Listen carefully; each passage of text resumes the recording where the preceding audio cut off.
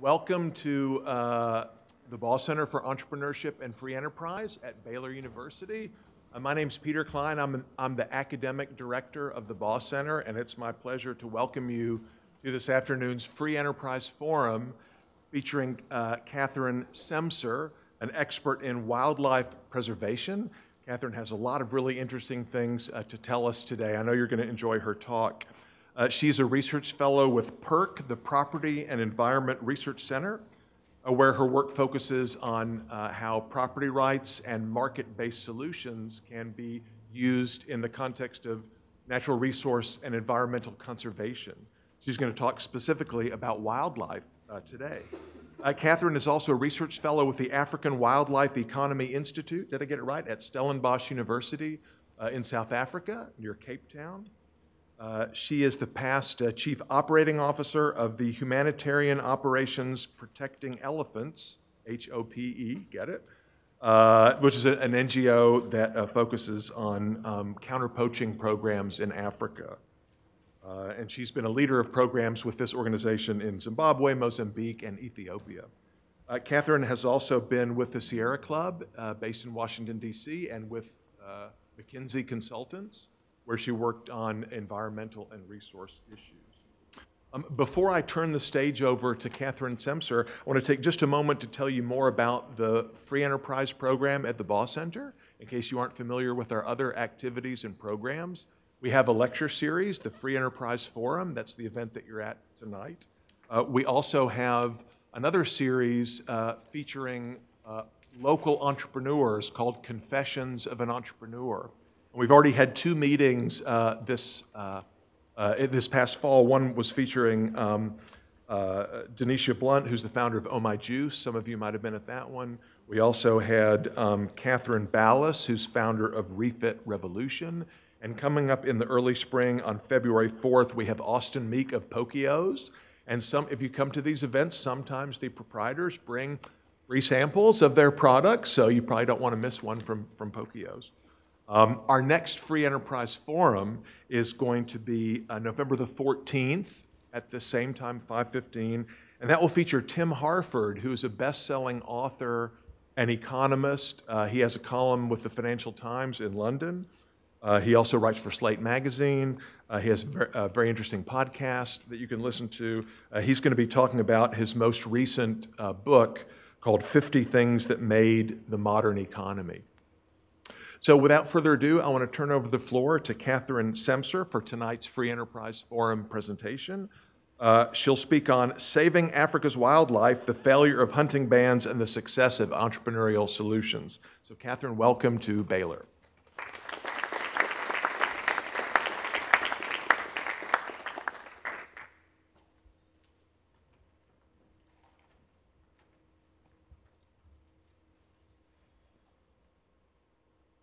Thank you all for coming this evening. I appreciate the invitation to speak with all of you, and I'm deeply flattered that so many of you have shown up to hear what I have to say tonight.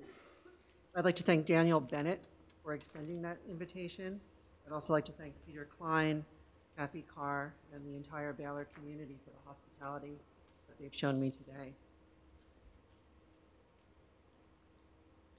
Before we get into the discussion that I came here to give, I wanted to just give you a little bit of background about the Property and Environment Research Center.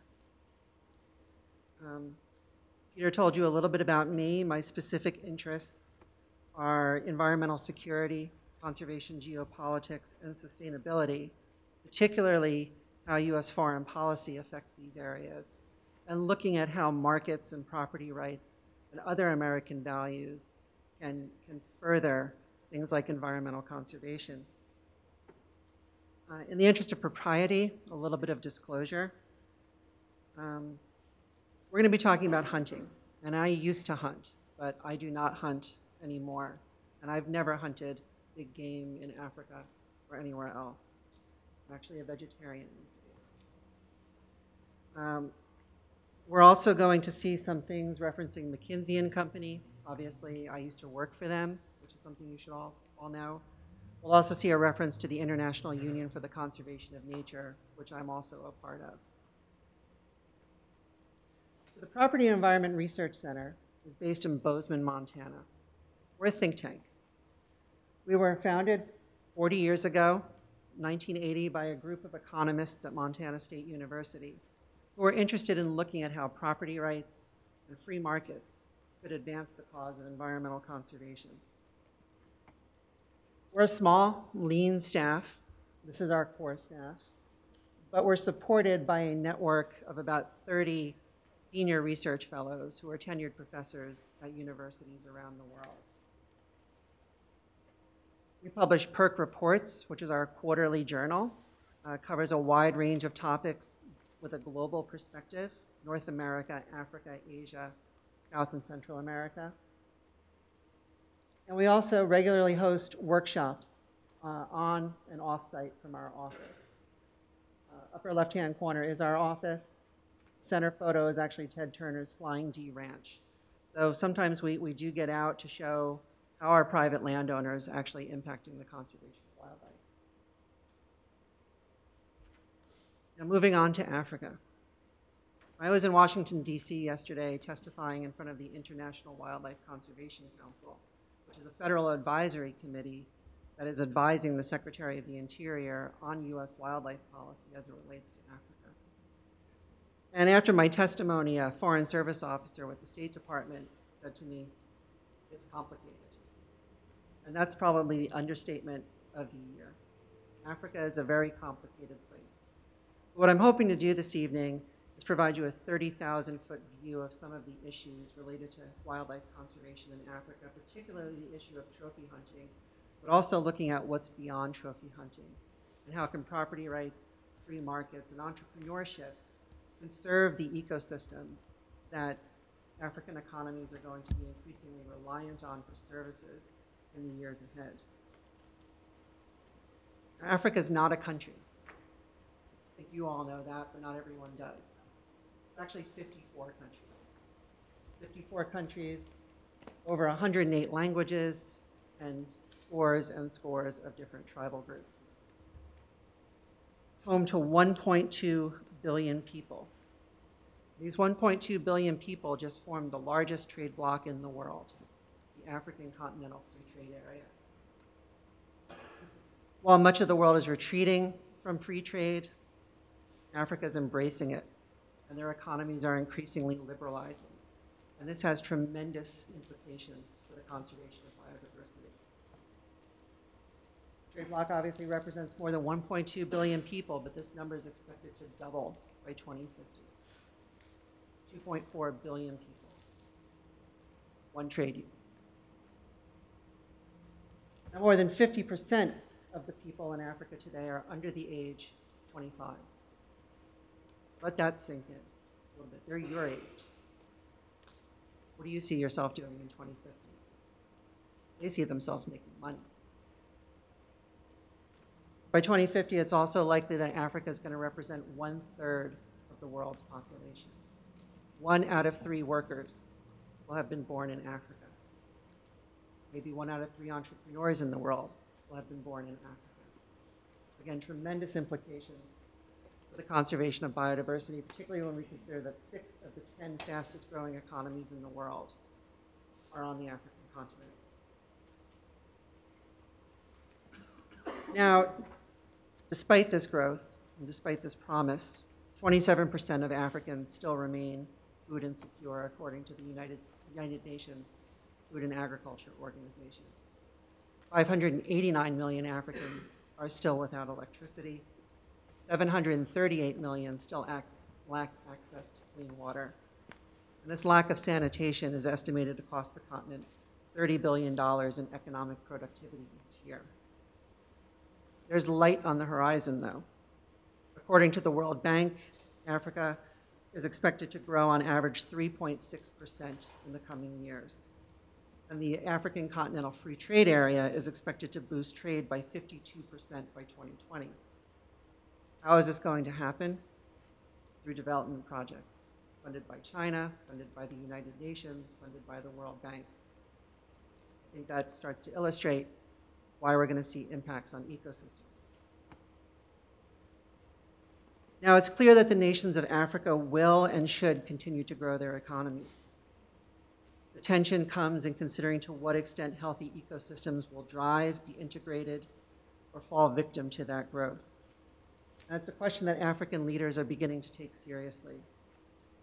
This photo was taken this past summer at the United Nations Wildlife Economy Summit in Zimbabwe, where a commitment was made to conserve through commerce.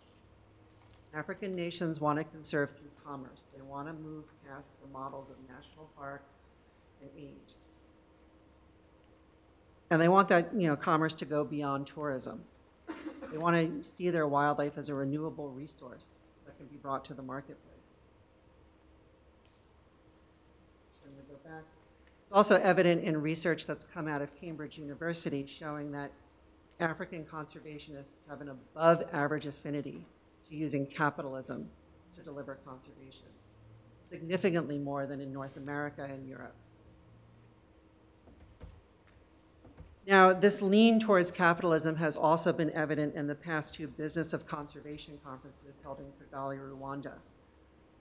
To give you a sense of the power of this conference, you can't see him very well there, but that's President Kagame of Rwanda speaking at the podium.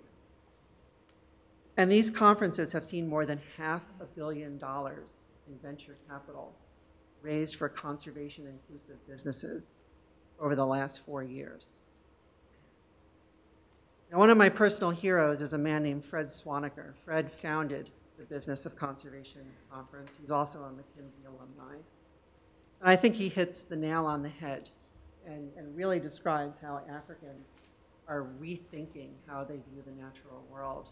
When he says we need to challenge the idea that Africa's extraordinary biodiversity and wildlife is a diminishing resource and reframe conservation as a growth sector. We reframe conservation as a growth sector, we're more likely to mainstream it into economic development, and we're more likely to see it bear fruit.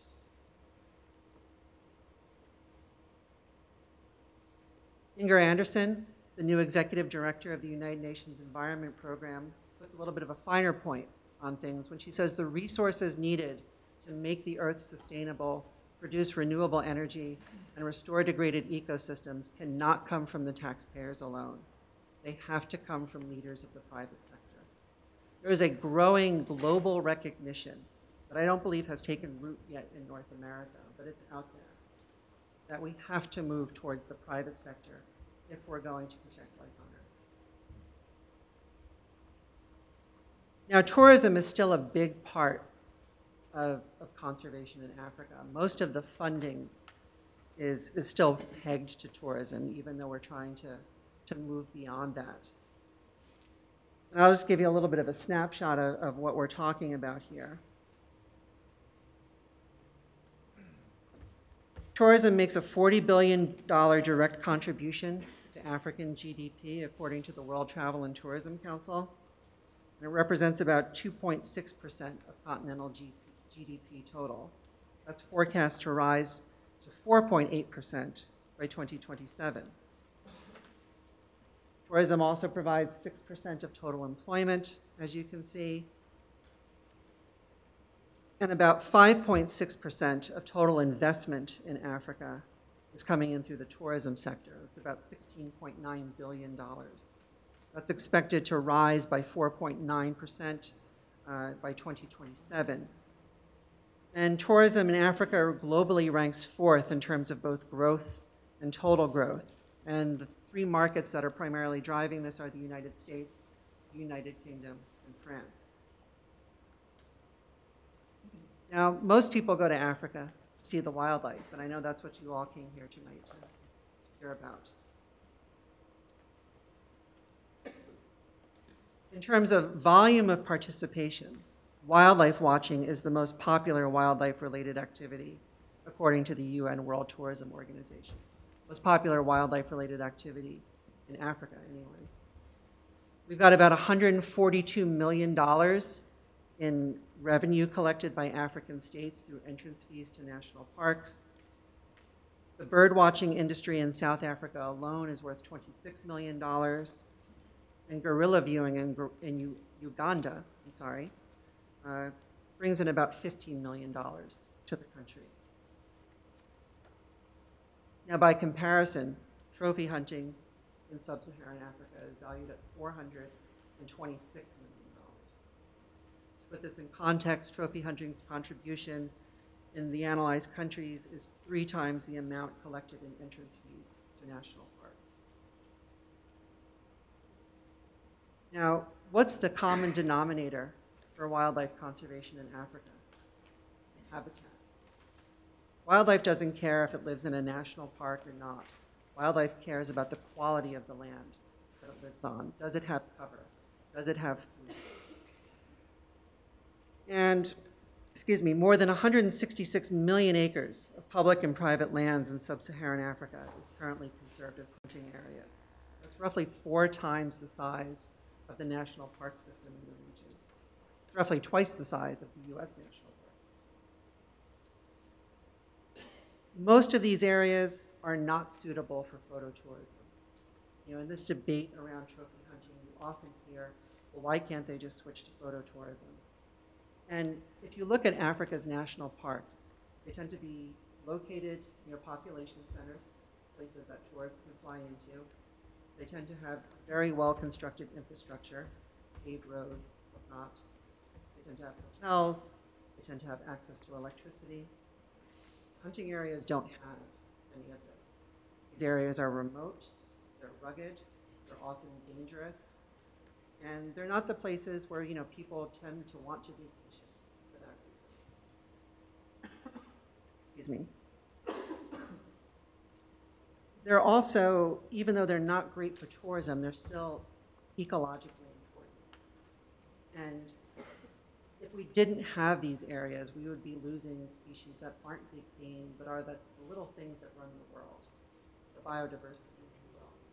Hunting ranches in South Africa have played a critical role in recovering the waterbird blue butterfly, an incredibly rare species. In Catata 11, which we're going to see a little video on in a second, they found endemic species of rats, which might not sound that important, but we don't know what those rats could be useful for at some point in the future. Every species matters. Now, Catata 11 is a trophy hunting concession in Mozambique, and it's an example of how entrepreneurship and ecosystem recovery can start to come together. The hero of this video is a gentleman named Mark Haldane. And by way of disclosure, Mark is a close personal friend of mine. We actually met in my former occupation. The first client that the counter-poaching organization I worked for had was Mark and his anti-poaching unit. And we've known each other for years since that relationship developed. I think he's one of the greatest unsung heroes of conservation in Africa or anywhere else. And I hope that we tell his story well in this video, because it really does show how entrepreneurship and conservation can work together. Now, one thing that's not discussed in that video is Mark has been so successful in restoring the plains game in his concession. And I should note that this concession is about the size of Yellowstone National Park. That he has had to reintroduce lions into the concession. Those lions you saw were reintroduced because the volume of hunters is not enough to control the population of animals. So he's bringing back the large carnivores to stop the buffalo and other species from literally eating themselves out of house and home. These lions will never be hunted in that concession. They exist purely to feed on the game that he's restored and help him keep those numbers in check. And there's scores of people like Mark across sub-Saharan Africa that are leveraging trophy hunting and the market that's created by trophy hunting to deliver conservation like this. But there's also a growing political movement in the West that would like to stop people like Mark from doing what he's doing.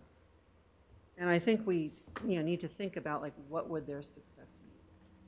Because there's a good chance that they will be successful given the way that the politics are going. I don't believe that it would mean anything good, and we have evidence from across sub-Saharan Africa to suggest that. There was a 2016 peer-reviewed study from the World Wildlife Fund, which found that if hunting were eliminated in the conservancies in Namibia, 84% of those wildlife conservancies would no longer be economically viable. That includes the conservancies where there is some phototourism taking place.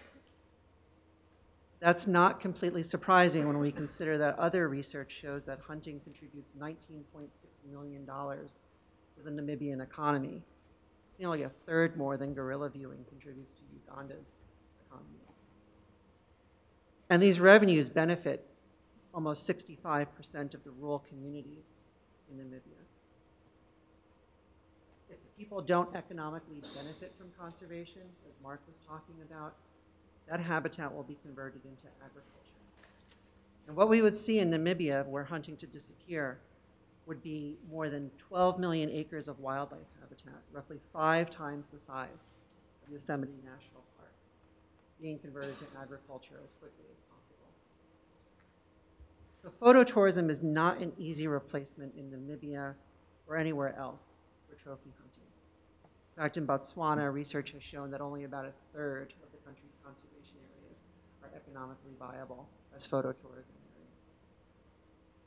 And again, this is because they're remote, they're undeveloped, they're dangerous, they're rugged. They're not the places where people are going to go on vacation. Now, some policymakers have tried to split the baby, and they're saying that, okay, it's okay to hunt plains game. Hunt the Cape buffalo, hunt the eland, hunt the springbok. But other species like elephants and lions should be off limits. But what the existing research indicates is that that's not a solution, because those are the high value species. Those are the ones that bring in the most money to operations like Mark Halding's. And there was analysis conducted by researchers at the University of Pretoria, which determined that if just lion hunting were to end in Mozambique, Tanzania, and Zambia, almost 15 million acres of conservation areas would suffer decreased economic viability as conservation areas. And we would likely see the same type of situation play out as we would see in Namibia. Those areas would be converted to agriculture quite quickly. In fact, we're already seeing that in Tanzania because of US policies limiting the imports of hunting trophies from Tanzania. Those hunting blocks are being abandoned, and they're quickly being taken over by cattle. The lions are being ensnared, dying horrible, horrible deaths of suffocation and infection. And they're going to be cattle pasture probably within the next 2 to 3 years. And there's not really anything at this point that we can do to stop it, even if we were to reverse US policy.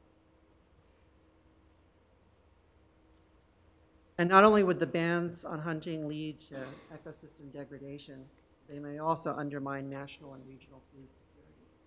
There's this perception out there that trophy hunting means that a rich American or a rich European goes to Africa, goes into the bush, kills an animal, cuts its head off, flies home, and sticks it on its wall. That's not what happens at all.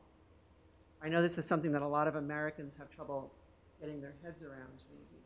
But if you travel to Africa, you can eat giraffe, you can eat elephant, you can eat lion, you can eat a whole host of animals that are pretty much the traditional foods of these regions, just like venison is a traditional food for us. And what happens in the trophy hunting situation is, yes, the American or the European might kill the animal, but that meat goes on to feed the people in the area.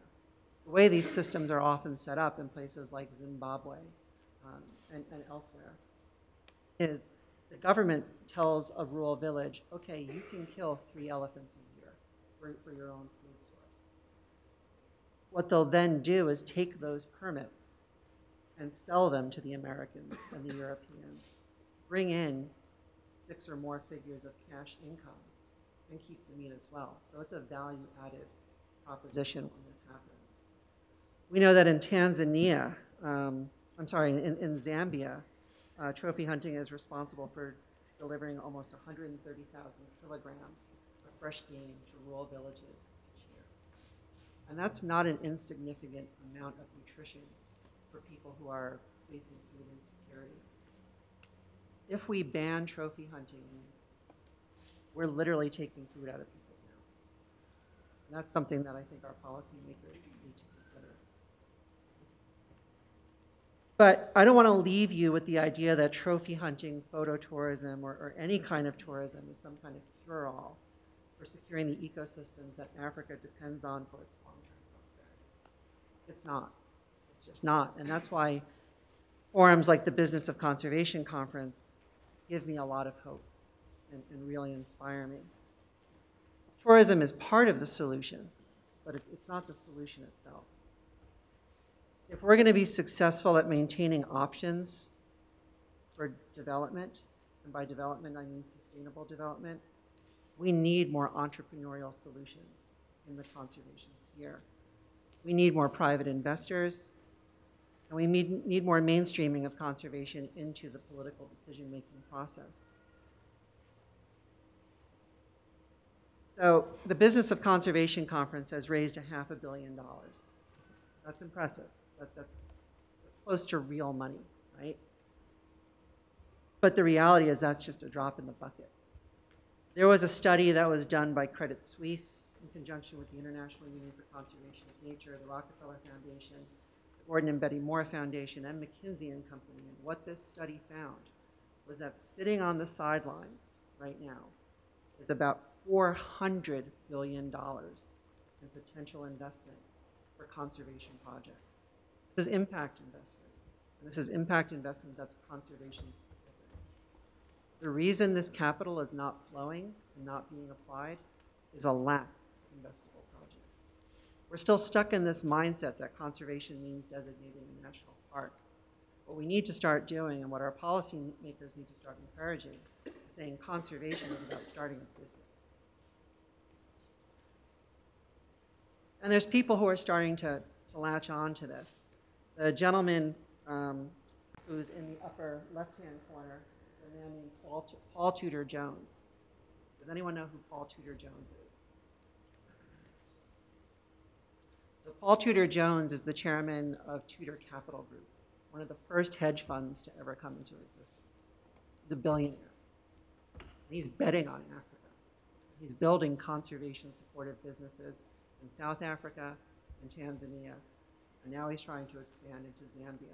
And what he's doing is he's creating game ranches. These are ranches similar to the ones that you have in Texas. He's raising wildlife to provide food for people, because the wildlife has a lower carbon footprint than cattle does in terms of its production. He sees it as a food source for the future. And I think he's right. He's meeting here with the president of Zambia to discuss his plans. And until that market, gets to scale, he's also making some money off of tourism. He's putting billions of dollars into the conservation systems, and he's making a profit on it. We're also seeing NGOs get into the game. The African Wildlife Foundation, which was one of the first African conservation organizations, has started a $5 million venture capital fund. Not a lot of money, but still not insignificant. And they're investing in conservation supportive businesses in Africa, like the Ruwanga Avocado Company in Tanzania. And what this is they're keeping open an agricultural corridor between protected areas. It's not a wild land, but it's land that wildlife can use and that would otherwise be developed were this agricultural commodity not being produced on this land. Similarly, Conservation International, one of the big heavy hitters in the conservation sphere, started a $200 million venture capital fund. In one place, they're placing a bet as a company called Kamza in Kenya. And what Kamza does, is help small-scale farmers start tree farms and bring those trees to market. And the reason that they're doing this is because the hope is that well, let me take a step back. Kenya is very quickly going to be a middle-income country, and they have a huge demand for wood. And one of the questions is, how do we keep from logging Kenya's native forests, which have high rates of species endemism, and produce wood in a sustainable way? So Conservation International, working with Kamza, is working with small landowners to start tree farms to meet the country's wood needs and meet their fiber needs, so that we don't have to log those native forests. But there's obstacles to this conservation investment. And this is where policymakers can come into play. The biggest obstacle to impact investment in Africa is a lack of secure property return rates. Not everyone has the ability to take risks like Paul Tudor Jones does.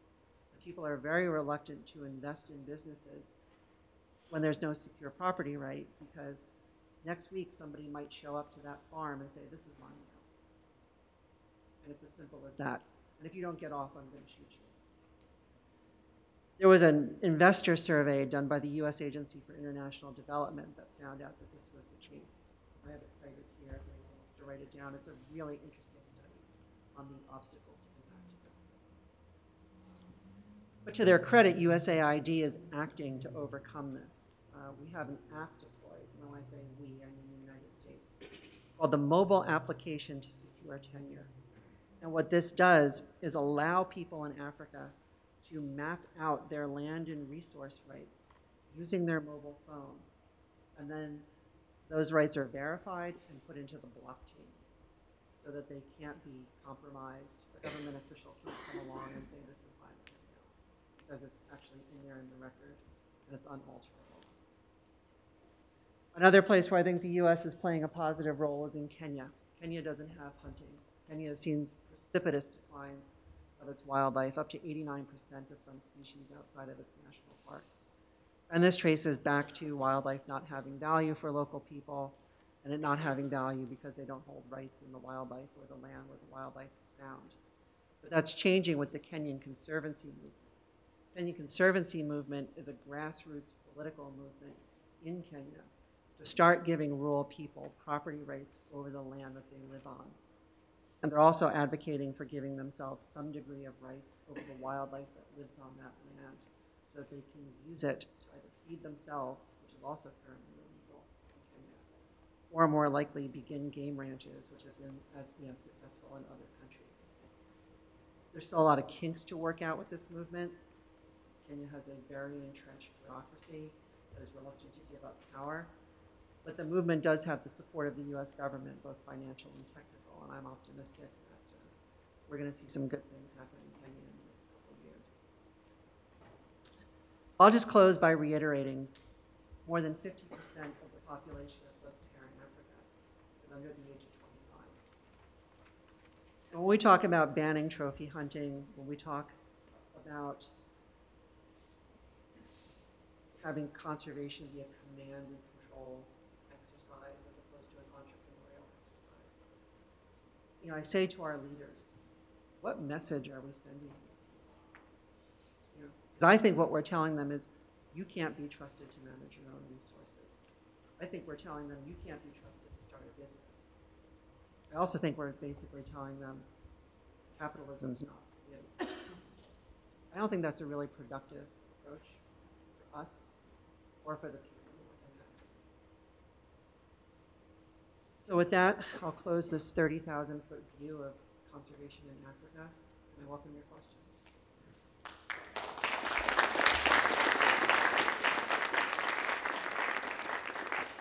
Sorry?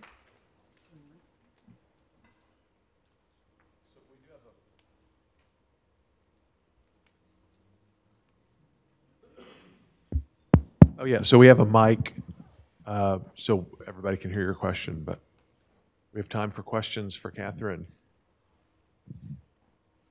Yeah.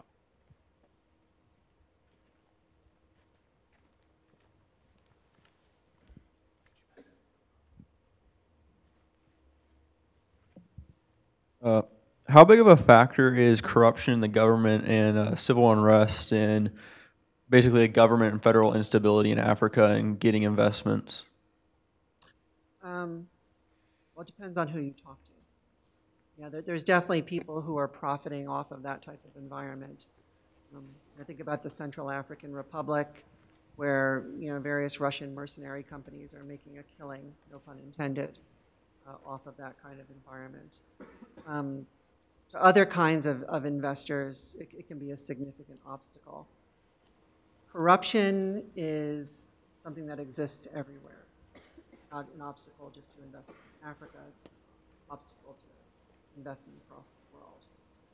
In terms of civil unrest, I think it's important to note that Africa is more at peace today than it has been at almost any point since 1950.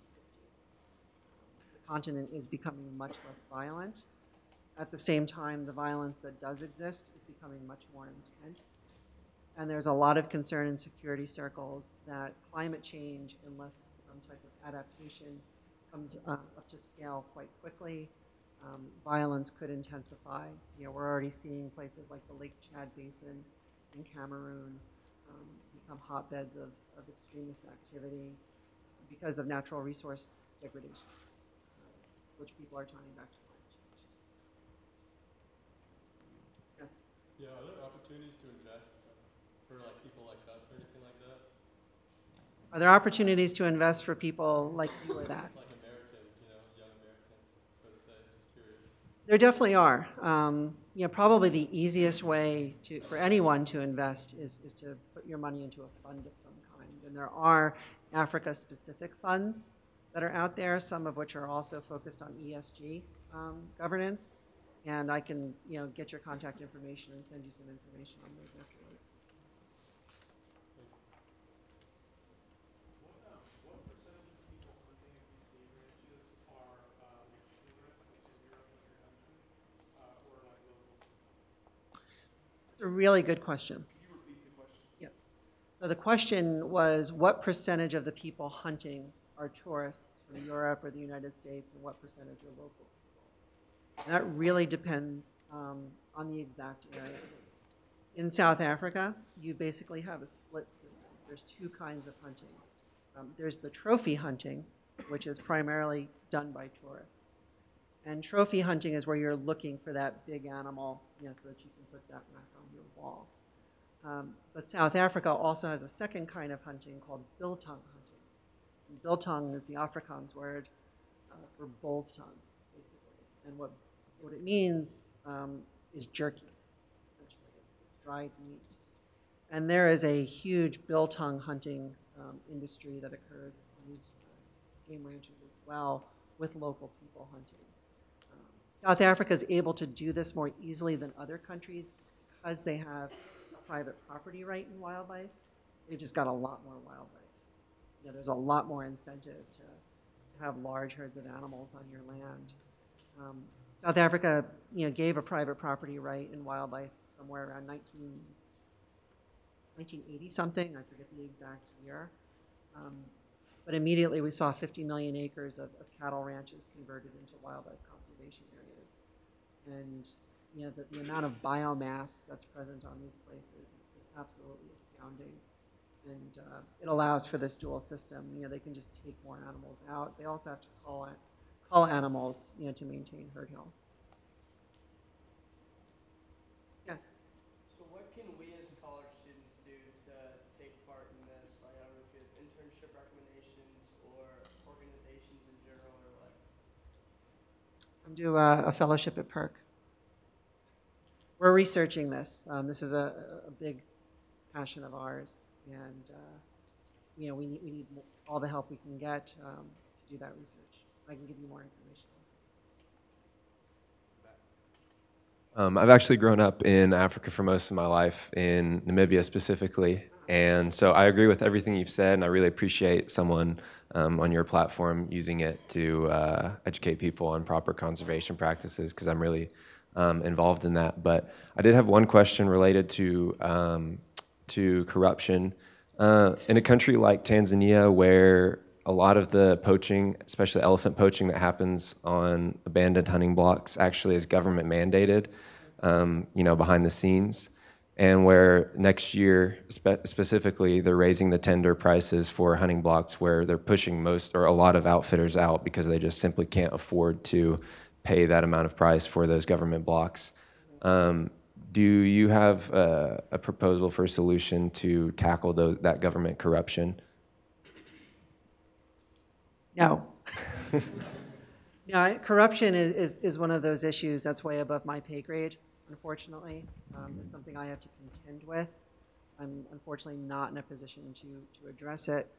You know, it is a challenge, and I think, you know, I think one of the reasons it is so pervasive in Tanzania, you know, they have a government with a very strong Marxist-Leninist history, and I think that has fed the corruption that we see in that country.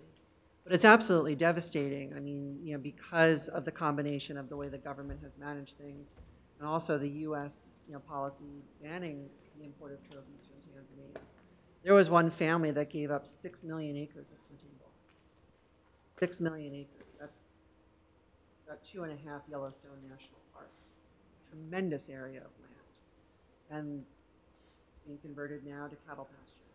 And the lions are being snared, the elephants are being poached. That's the consequence.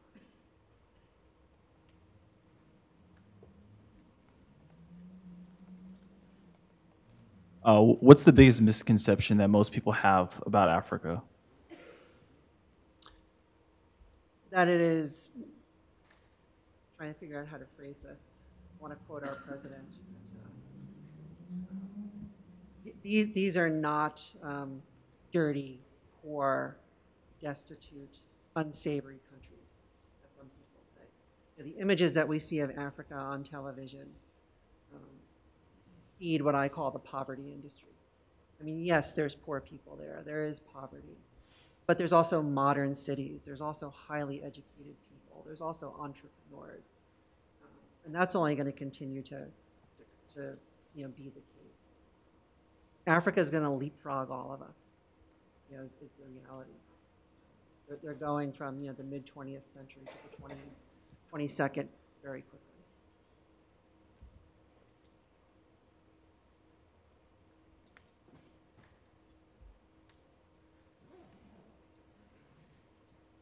Do you think we could use this idea of capitalism for conservation in other areas, such as overfishing in the oceans?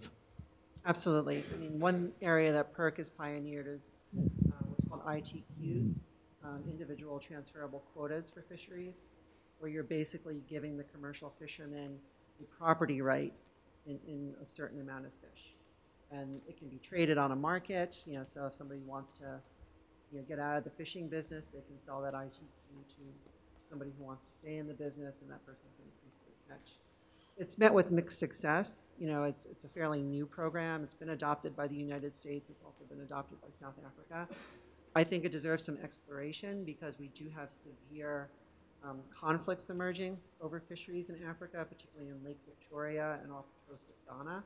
They're being driven by slightly different circumstances, but I think having something like ITQs and having rights that can be enforced in a court of law could go a long way to preventing the conflict that we currently have from becoming a shooting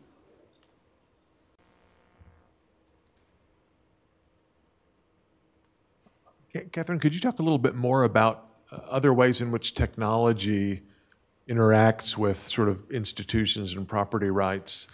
So you mentioned, like with the fishing quotas, to the extent that rights maybe to land or to particular activities, hunting or fishing, for them to be tradable, it has to be possible to sort of define and enforce them well. And sometimes it's difficult to do that for animals, for example. Could you talk a little, or for land claims, could you talk about how technological advancement in general is assisting with the kinds of approaches you're talking about?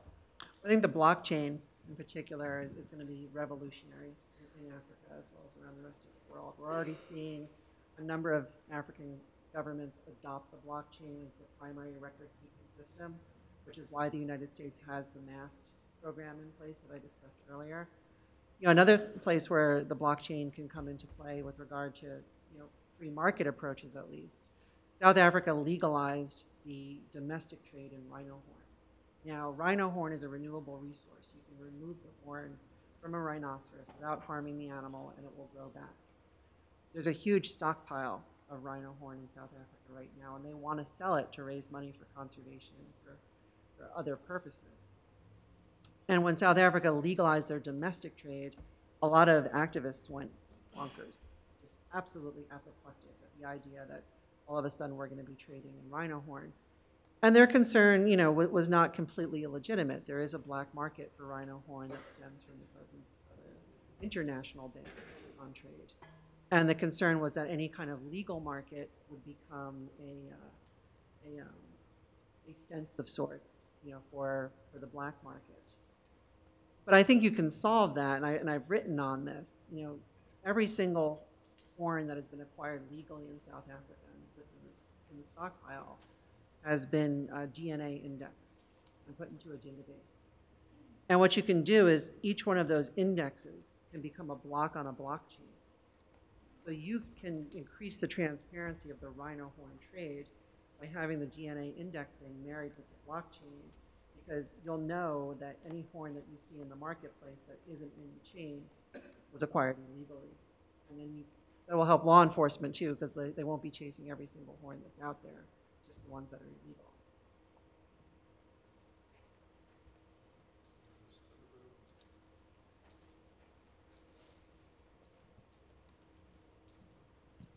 So just to like clear this up, ultimately you believe that more private property on Africa that is for big game hunting would be beneficial to Africa ultimately? You know, I wouldn't go that far. Something I didn't talk about earlier, but your question raises, I don't think the trophy hunting industry is viable in the long run. And I think that that's primarily due to what's happening in the United States. We represent 70% of the global trophy hunting market. And the hunting population in this country, maybe not in Texas, but in the rest of this country, is starting to age out. And what you're seeing is that the people who used to be interested in going to hunt in Africa, and more importantly, who could afford to hunt in Africa, they're getting older. And they don't want to take a 24 to 33-hour flight to get there. Last year, there was a 60% decline in hunting bookings in South Africa. What industry can survive that over the course of a couple of years? Now, South Africa's buffered a little bit because you do have the meat industry that's related to the hunting trade. So the landowners are still making some money off of the meat. But yeah, this is why I say, we have to look beyond hunting and we have to look beyond phototourism and diversify the approaches that we're applying to conservation in Africa. We need to be investing more in sustainable agriculture, sustainable timber, and finding other ways to financially support conservation that aren't reliant on either hunting or phototourism, but hunting especially, because that industry is just on a downward trajectory. So what you're saying is that like you ultimately believe that big game hunting is very beneficial to the ecosystem in Africa, which keeps like the numbers obviously from like 1980 to 2019 with lions and elephants and stuff like that. You're worried that since there's a huge decline in big game hunters, that Africa is going to have to focus on something different to like have their economy going, which will to conserve the ecosystem services that'll keep their economy going. With trophy hunting, the way I sort of look at it is it's been incredibly beneficial at restoring wildlife populations, particularly in the wake of war. This gentleman from Namibia, Namibia is completely inspiring. Namibia was embroiled in a long-term war. They call it the last hot battle of the Cold War for decades. And Namibia only became its own country in 1990, and in the space of time between 1990 and today, we've seen a tremendous regrowth of wildlife populations, largely because of trophy hunting and the economic incentives it provides. Now that said, it's been successful at restoring wildlife populations. It's been successful at maintaining those wildlife populations. At this point, though, I think what trophy hunting is doing is it's buying us time. We don't want to take it off the table, particularly when it's going to go its own way. But it buys us time to figure out what comes next. And until we figure out what comes next, we certainly shouldn't be entertaining banning the practice like some people have proposed. Does that make sense?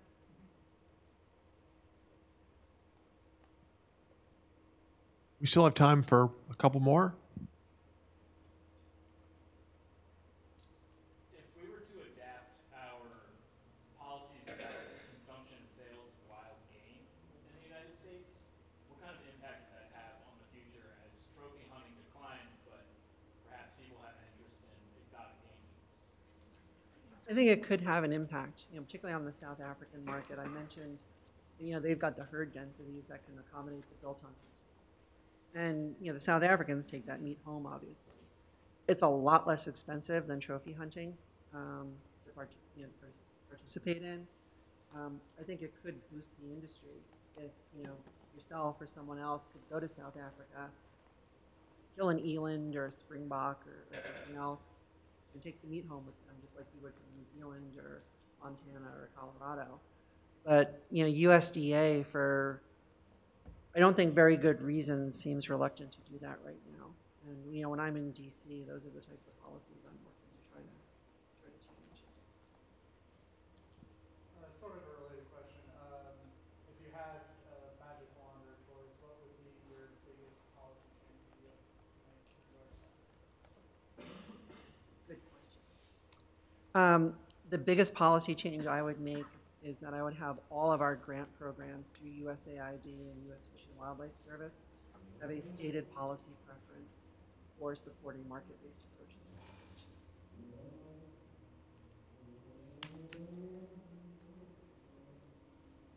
Would you say there is an indirect relationship between a decrease in big game hunting and an increase in poaching efforts? Or are those unrelated?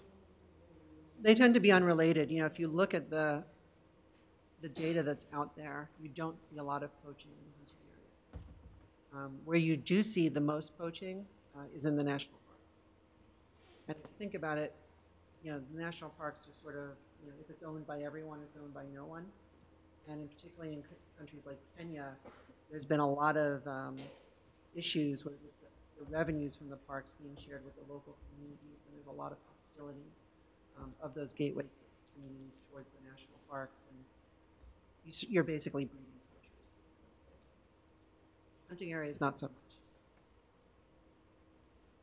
Do you think the industrialization of Africa, the growth of urban areas, maybe increases in agricultural productivity, will any of these threaten the viability of wildlife conservation programs? They will, and that's sort of why I stress this idea of mainstreaming conservation into decision making. The World Bank has warned a number of sub-Saharan African governments that they need to make ecosystem conservation a priority, because those ecosystems are going to provide the services that economic growth depends on. How well they're heeding that advice, I don't know. I mean, I look at a country like Kenya. They're building massive infrastructure projects in their national parks. They're cutting off migration routes for wildlife. There's 100 migrations right now in Kenya that are in danger of collapsing due to a combination of infrastructure development and agricultural expansion.